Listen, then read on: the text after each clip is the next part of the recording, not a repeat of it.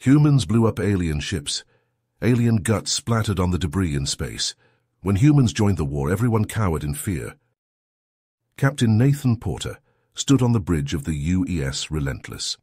His ship emerged from warp space near the Elysian homeworld. The ethereal Elysians were losing a brutal war against the ruthless insectoid Brunters.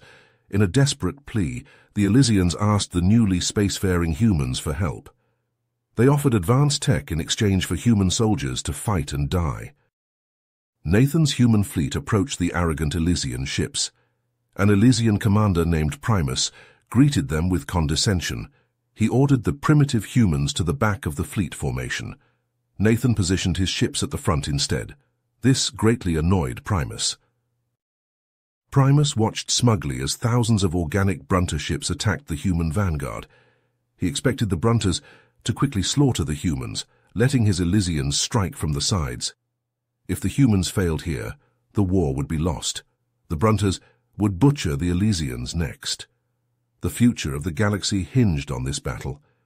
But Primus was in for a big surprise about human capabilities. The bridge of the UES Relentless was a hive of activity as the battle raged around them. Weapons officers shouted out target coordinates, while the navigation crew deftly maneuvered the ship through the chaos. Amidst the cacophony, a distress call cut through the noise. "Captain Porter, we're receiving an emergency transmission from an Elysian ship," the communications officer reported. "They're under heavy fire and requesting immediate assistance." Nathan's eyes narrowed as he studied the tactical display. The besieged Elysian vessel was located on the far side of the battlefield, well away from the main engagement. Primus's voice crackled over the comm channel, his tone laced with irritation. "Human ships, maintain your formation. We cannot afford to break rank and leave our flank exposed." Nathan hesitated for a moment, weighing his options. He knew that disobeying Primus's direct order could have serious consequences, but the thought of abandoning allies in need went against everything he believed in. "Helm, plot an intercept course to the Elysian ship," Nathan commanded. "Comms, inform the Elysians that help is on the way." As the Relentless peeled away from the main fleet, a small group of human ships fell into formation behind it. They raced towards the stranded Elysian vessel, weapons primed and ready. The scene that greeted them was one of utter devastation. The Elysian ship was adrift, its hull riddled with scorch marks and gaping holes. A swarm of Brunter fighters buzzed around it like angry hornets, pouring relentless fire into the crippled craft. "All ships form a defensive perimeter around the Elysian vessel," Nathan ordered. "Lay down covering fire and give them a chance to escape." The human ships surged forward, their weapons blazing to life. They formed a protective circle around the Elysian ship, absorbing the brunt of the Brunter assault. The withering barrage of human firepower forced the Brunters to retreat, scattering their formation. Primus's face appeared on the view screen, his features contorted with rage. "Captain Porter, what do you think you're doing? I gave you a direct order to maintain formation." Nathan met Primus's gaze unflinchingly. "I will not abandon allies in need, Commander. We're here to fight alongside the Elysians, not watch them die." Before Primus could respond, the sensor officer's urgent voice filled the bridge. "Captain, we have incoming warp signatures. Multiple Brunter dreadnoughts emerging from hyperspace." The view screen shifted, revealing a group of massive Brunter ships, each one dwarfing the human and Elysian vessels. Their hulls were bristling with weapons, and their very presence seemed to darken the star field around them. Primus's face paled, and his earlier bravado evaporated. "All ships, retreat immediately! We cannot engage those dreadnoughts head-on." But Nathan had other plans. "Negative, Commander. We're not running from this fight. All human ships engage the dreadnoughts directly. Target their weak points and keep them off balance." The Elysians hesitated, their ships wavering uncertainly. They feared that the humans' reckless tactics would doom them all. But as they watched the human vessels fearlessly charge towards the Brunter behemoths, they felt a surge of inspiration. Reluctantly at first, but with growing determination, the Elysian ships fell in behind their human allies. The battle that followed was unlike anything the galaxy had ever seen. The human ships, tiny in comparison to the Brunter dreadnoughts, wove through the enemy formations with incredible speed and agility. They struck at critical weak points, darting in and out of range before the Brunters could lock on. The Elysians, emboldened by the humans' bravery, fought with renewed vigor. Their ships danced alongside the human vessels, their weapons firing in perfect sync. Together, they chipped away at the Brunter armor, slowly but surely wearing down their defenses. Suddenly, a massive explosion rocked the battlefield. One of the Brunter dreadnoughts, its hull breached by a sustained barrage from the human ships, erupted into a ball of flame. The shockwave rippled outwards, sending debris careening in all directions. The Brunters, thrown into disarray by the loss of their flagship, began to falter. Their formation crumbled as the human-Elysian alliance pressed the advantage, pouring relentless fire into the enemy ranks. Slowly, inexorably, the Brunter ships began to turn tail and flee. The once mighty dreadnoughts limped away from the battlefield, their hulls battered and scarred. The human Elysian fleet surged forward, chasing down the retreating Brunters and hammering them with every weapon at their disposal. On the bridge of the Relentless, the crew erupted into cheers. They had done the impossible, turning the tide of battle against overwhelming odds. Nathan allowed himself a small smile. His eyes locked on the viewscreen as the last of the Brunter ships disappeared into the void. The Elysian High Council chamber was filled with an uneasy silence as the battle reports flooded in. The holographic displays showed the human ships, tiny specks against the vast expanse of space, fearlessly engaging the Brunter dreadnoughts. Elysian commanders watched in disbelief as the humans weaved through the enemy formations, striking at critical weak points with surgical precision. As the Brunter ships retreated, the council members exchanged glances of begrudging admiration mixed with apprehension. They had underestimated the humans, dismissing them as primitive upstarts.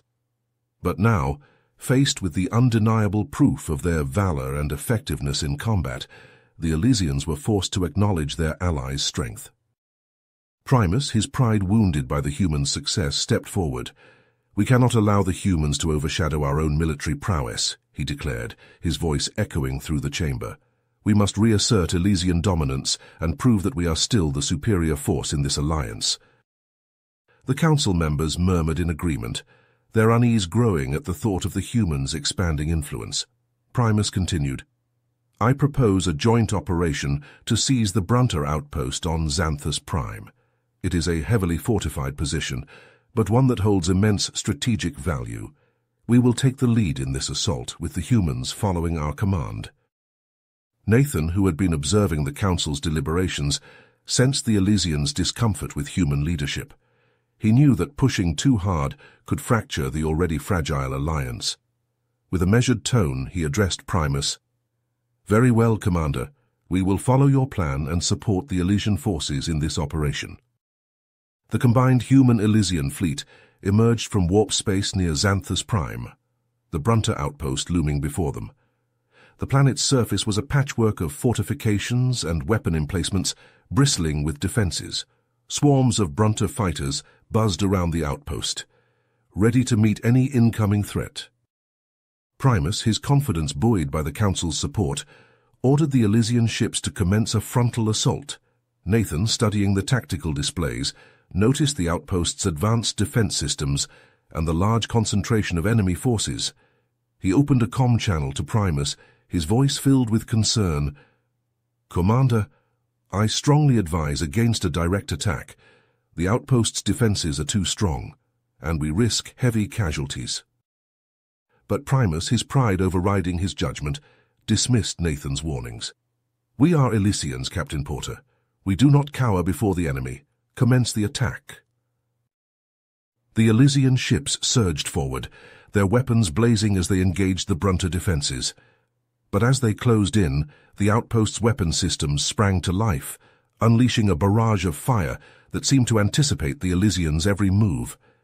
The Elysian ships were quickly overwhelmed, their shields failing under the onslaught.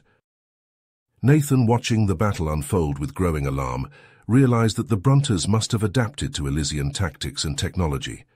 They had laid a trap, and Primus had walked right into it. With a heavy heart, Nathan gave the order, "All human ships fall back and regroup. We need to reassess our strategy." Primus, his ships taking heavy fire, stubbornly refused to retreat. "Negative, Captain Porter. We will not abandon this fight. All Elysian ships, press the attack." But it was a futile effort. The Elysian ships, outmatched and outgunned, fell one by one, their hulls breaking apart under the relentless Brunter assault.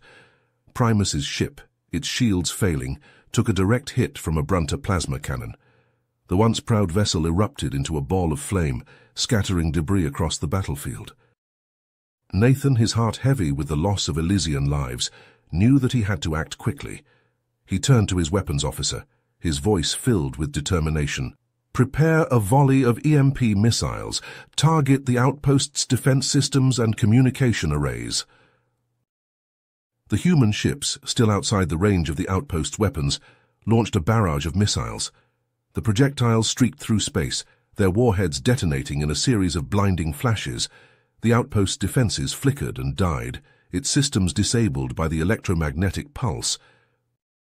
Nathan then turned to his tactical officer. "Deploy the drone swarm. Hit them hard and fast while they're disoriented." From the human ships, a cloud of small, nimble drones burst forth, each one armed with rapid-fire plasma cannons. They descended upon the outpost like a swarm of angry wasps, darting through the Brunter formations and unleashing a hail of deadly, accurate fire. The Brunters, caught off guard by the sudden assault, scrambled to mount a defense. But the drones were too quick, too maneuverable. They wove through the enemy ranks, picking off targets with ruthless efficiency. The Elysian ships, seeing the opening created by the humans, regrouped and launched a coordinated assault on the outpost's weakened defenses. Their weapons, no longer hindered by the advanced Brunter systems, found their marks with devastating precision. Together, the human Elysian forces overwhelmed the Brunter defenders, their combined might proving too much for the enemy to withstand. The outpost's defenses crumbled, its fortifications reduced to smoldering ruins. As the last of the Brunter resistance was crushed, Nathan opened a comm channel to the remaining Elysian ships. "The outpost is ours. Well done, everyone. This victory belongs to us all." The Elysians, their ships battered but still intact, acknowledged the message with a mix of gratitude and solemnity. They had paid a heavy price for this victory, with many of their own lost in the battle. But they had also learned a valuable lesson about the strength of unity and the power of human ingenuity. As the human Elysian fleet secured the outpost and began to assess the damage, Nathan couldn't help but feel a sense of bittersweet triumph. They had won the day, but the cost had been high.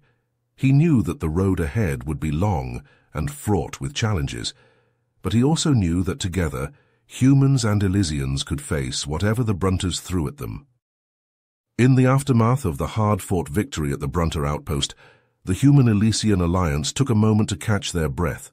Soldiers clapped each other on the back, medics tended to the wounded, and engineers sifted through the wreckage for anything useful. Nathan and his team got to work analyzing the captured Brunter technology, hoping to gain some insight into their enemies' capabilities. They cracked open damaged drones, dissected shattered weapon systems, and pored over salvaged data cores. What they found sent a chill down their spines. "Captain, you need to see this," Lieutenant Ava Patel called out, her voice tight with tension. Nathan rushed over to her workstation, where a holographic display showed a series of schematics and technical readouts. "The Brunters.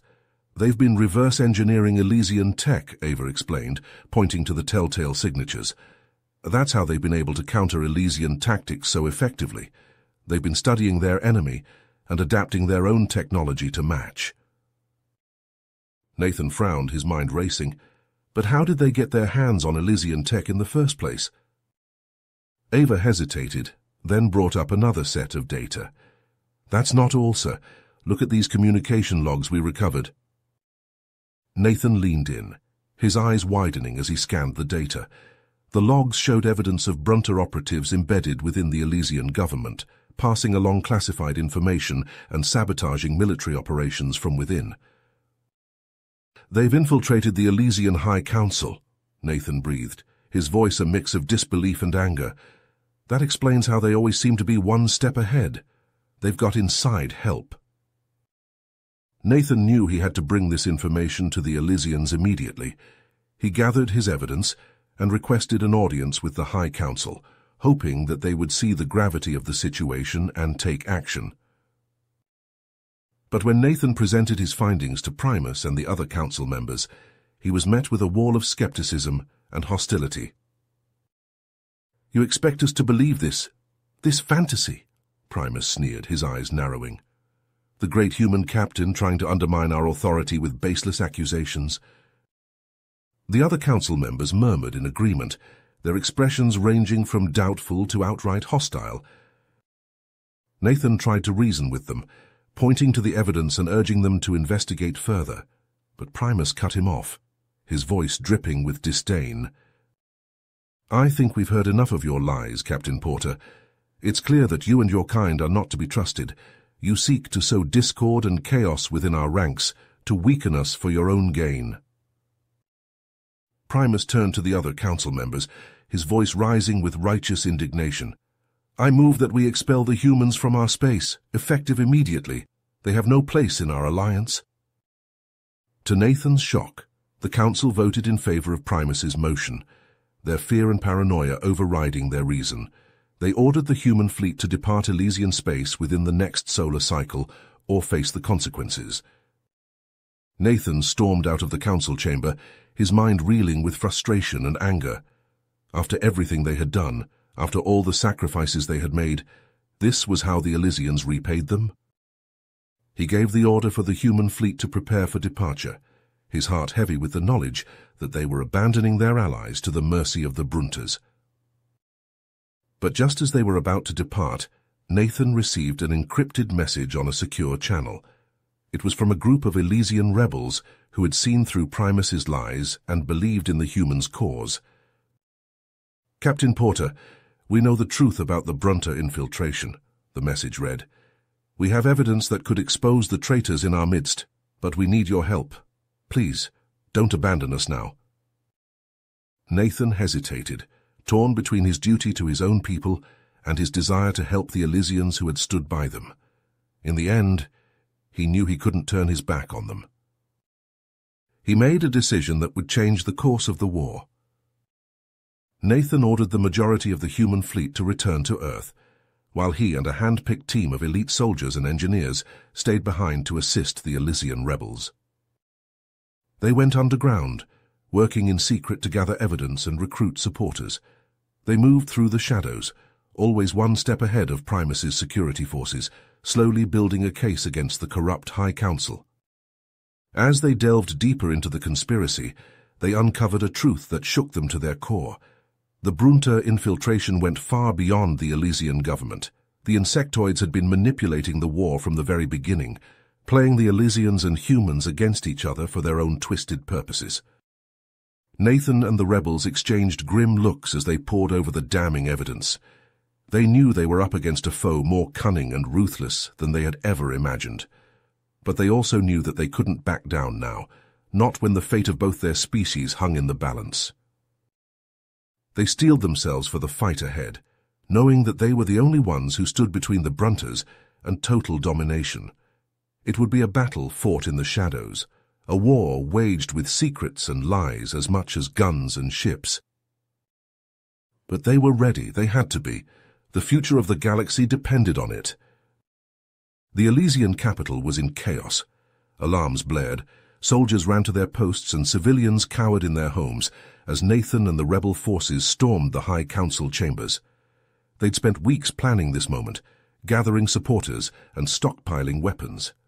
Now armed with the knowledge of the Brunter infiltration, they were ready to strike. Nathan led the charge, his pulse rifle blazing as he cut down the guards at the entrance. The rebels poured in behind him, engaging the council's loyalists in a fierce firefight. Energy bolts crisscrossed the chamber, scorching the walls and shattering the ornate furniture. "Push forward," Nathan shouted over the din of battle. We need to secure the council members. The rebels surged ahead, taking heavy casualties but slowly gaining ground.